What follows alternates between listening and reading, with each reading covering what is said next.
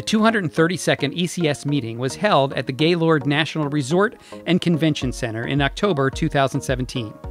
Over 2,300 scientists and engineers came together to experience symposia, talks, and posters. So you want to take cheap, clean energy, turn it into a chemical fuel, stick it in a tank, and then ship it. The ECS lecture was given by Nobel laureate and former U.S. Secretary of Energy, Stephen Chu, who talked about the role of electrochemistry in our transition to sustainable energy. And so what I see in all of this, as you noted, is electrochemistry is going to be at the heart of this. Among those honored at this meeting were Philippe Marcuse, the 2017 Olin Palladium Award winner. So that's the Olin Palladium Award medal. I brought a picture because it's made in palladium, so it's now in the safe of my hotel room. Marcuse is the Director of Research at the National Center for Scientific Research in France. And Eric Waxman, the 2017 Carl Wagner Memorial Award winner. He is the Director of the Maryland Energy Innovation Institute. This equation has had a tremendous impact not only in the field of solid psionics, but quite honestly, multiple things related to the Electrochemical Society. For instance, corrosion, oxide growth is determined by this. Dr. Waxman was also the chair of the 7th International Electrochemical Energy Summit.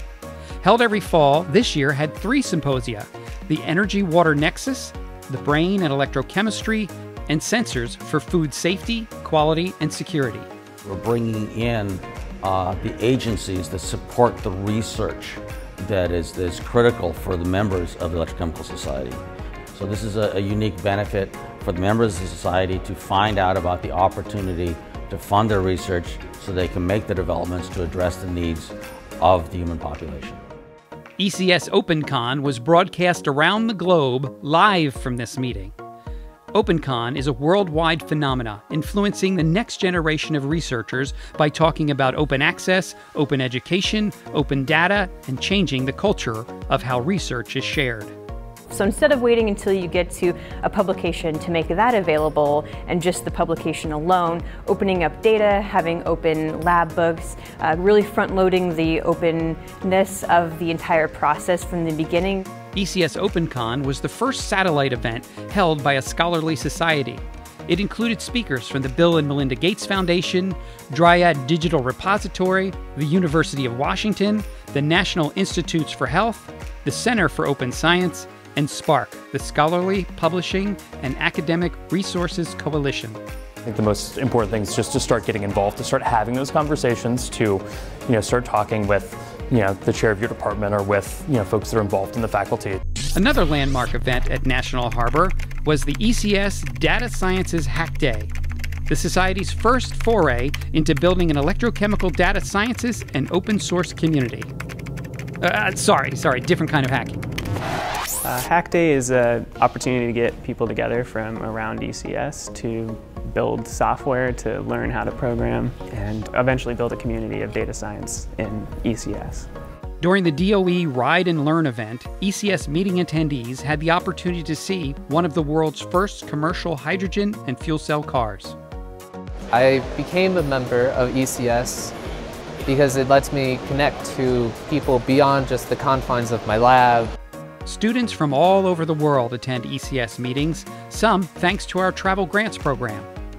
There's a lot of students that do electrochemistry at our school, but there's not a lot of classes about it or seminars. I wanted to kind of reach out and see, where are my other electrochemistry friends in the nation. I would like to highly recommend other people join ECS student member because this is valuable stuff. I don't want to do it only myself. I want to share the value with other people. The networking continued around the poster sessions.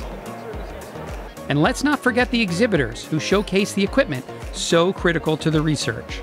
ECS members are very unique in that they're very approachable. They like coming up to you and talking with you. ECS is always a reunion of sorts, so we get to see our really good customers that make it a point to come back and see us. It is kind of that old family and friends feel, and you get to talk about things maybe outside of electrochemistry too. And the kind of neat thing is you'll see people that maybe were undergraduates or graduates and you watch their careers grow, and then they become professors and they introduce you to their students, and you just kind of have this camaraderie. ECS meetings are where you build your network, start your collaborations, find your community, and make friendships that last a lifetime. Yeah, ECS has been my main professional society involvement through my career from way back. So, I value many things, primarily the people with whom I interact. The Electrochemical Society sort of has been a way for me to bring my profile into the US sort of field of research.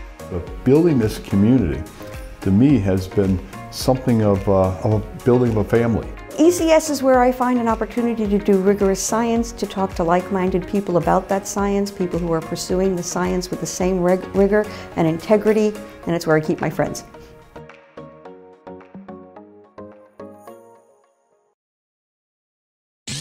It's what my job's all about. Yeah. Traveling to nice places and drinking wine with friends. You don't have to include that.